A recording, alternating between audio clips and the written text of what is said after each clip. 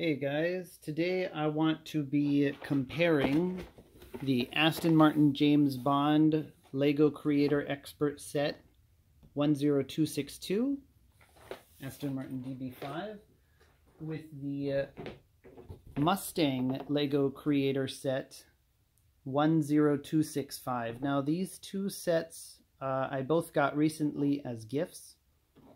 I do work in the automotive space, although I prefer Lego Castle in general. And these sets are very similar. They have the same MSRP. They have similar piece count. We have 1471 for the Mustang, and we have 1295 for the Aston Martin. And they are quite similar, but they're also quite different. And if you were wondering which one to buy, I want to compare them here to help you make your decision, because they're both good sets, and maybe someone who's going to buy the Aston Martin wouldn't even consider the Mustang anyway. But I still want to go over their differences, because although they're quite similar and have lots of features, they're also quite different. So looking at the boxes, the Mustang box is a lot thicker than the Aston Martin box, almost by 2, almost double the thickness. Other than that, the boxes are the same size. They have the same height and length. They just have a different width. Again, the Mustang is almost 200 pieces more than the Aston Martin, but the boxes are similar. The instruction booklets, I think, are very different. So the Mustang one has lots of information inside about the vehicle and also the Lego design, and then it also randomly, don't know if I'll just land onto one of them, but it also randomly has facts about the vehicle itself scattered throughout. Mustangs, how they were produced and their design over the years. Here's one: to mark its 50th birthday in 2014, Ford assembled a Mustang on the 86th floor observation deck of the Empire State Building, and then also in French and Spanish. For the James Bond instruction booklet, this one, right off the bat, you can see it's not a normal Lego instruction booklet. It has that classified file look, including military intelligence stamp and some Q branch. So it's very creatively done. There are no facts about the vehicle scattered throughout the instruction booklet that I can remember. But it does have a lot of facts in the beginning. Also, it does look like a classified document for some reason, only in English and French, no Spanish. It does have photos from the vehicles and some of the actors. And it also has some vehicle specs. So similar, I really love this design of the Aston Martin instruction booklet. I've never seen this instruction booklet from Lego before. I think it's very creative, very cool. For someone who saves instruction booklets, that one will definitely be near the top of the list. Now for stickers, we have over here the Mustang sticker with 14 numbered, but due to some doubles on the license plate, there are 19 stickers. And here the Aston Martin sticker sheet has 12 stickers, but again, we have the license plates renumbered, so there are in fact 16 stickers. So similar in sticker count, and a lot of those are license plate. You can see here, because of the American license plates, these are slightly different sized than the European license plates. So nothing so different or so special, but let's put those aside.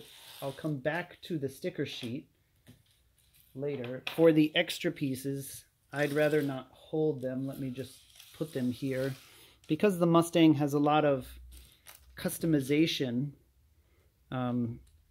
these I would consider extra pieces, such as the spoiler, I suppose the NOS tank as well, if I can get that out.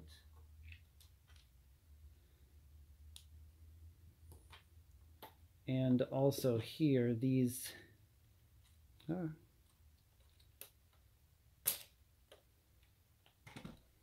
These would be what I consider the extra pieces. So the Mustang has a lot more extra pieces, but again, that's due to the customization. Also, the Aston Martin, all of its license plates fit on the vehicle itself. So all 4 of the license plates fit on this rotating license plate feature. So it's not exactly an apples to apples comparison. I would say the extra pieces for them are roughly about the same if you don't count the customization features. Now let's go to the vehicles themselves. So the Aston Martin has a lot of the features from the movie. Let me start with its weaknesses. Its weaknesses is that the wheels do not actually turn. They spin, but you cannot turn a corner with them. That is one of its biggest weaknesses. Also, I don't really like the way the headlights are done. Let me get back to the lights. So this is one of the features, is using the stick shift here in the middle. You can make the lower headlights turn, or maybe they're the blinkers, turn into machine guns. It does have a relatively detailed engine bay, 3 carburetors, an inline dual overhead cam inline 6-cylinder. There is the exhaust port, rather hard to see, but it is done with revolvers creatively. Also, the hood has to kind of bend inward, and so they've done a good job about having the hood being able to open. This is also a rather nice design here. It just barely sticks out. I think it's really well done. That does look like the model. We have a DB5 sticker here and also Aston Martin stickers here. So far, the only ones from Lego. Then we have the passenger. Oops, I didn't quite do that right. So pull back will open the top, and then letting go will let the passenger seat fly. This works pretty well, maybe 80% of the time. And then while that's open, you can see inside the radar can switch to a normal heater vent. And on the driver's side, we have a door here that opens to reveal a phone. Nothing special on today's tech, but at the time was quite impressive. Okay, and then we also have, if you turn the exhaust clockwise, you can lift up the bulletproof shield.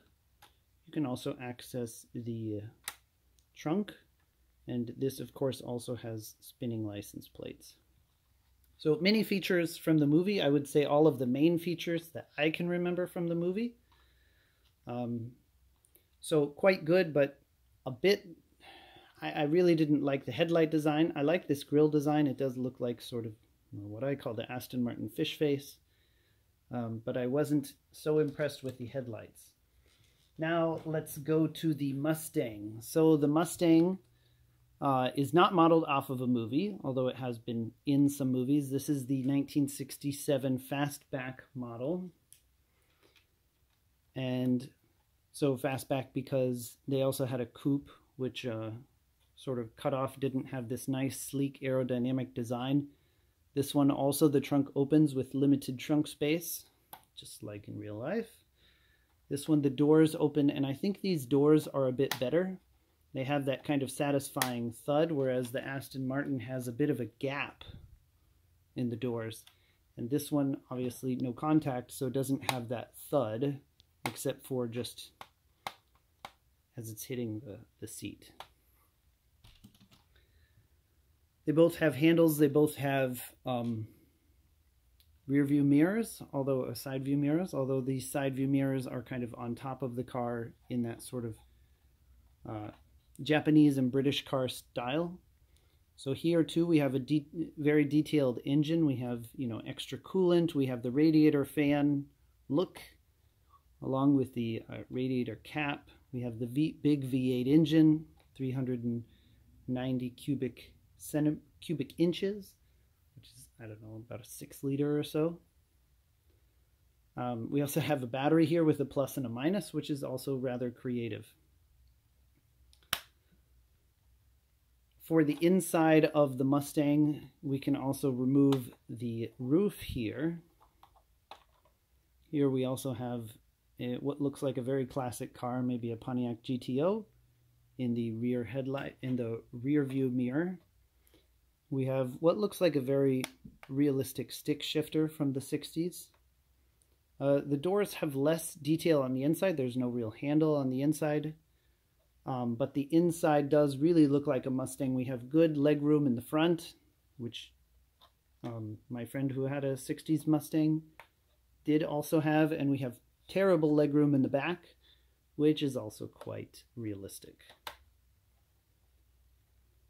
Here, the wheels do turn, and in fact the steering wheel does turn the wheels. So maybe I'm also biased in my judgment because in fact the Mustang can turn the wheels and the Aston Martin cannot.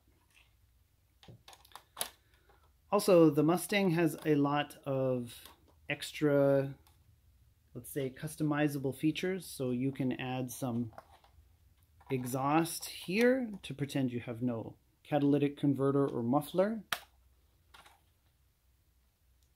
You can add them on both sides, actually. You have 2 of them. You can also take off this and the air filter, because who needs filtered air anyway?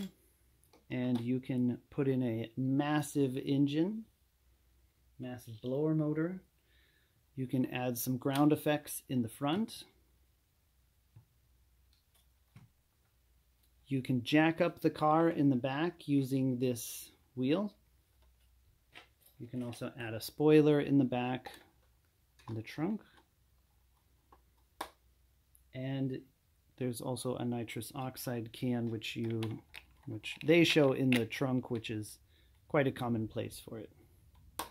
So lots of customization possible on the Mustang, and of course, as I said, it does come with a lot of license plates.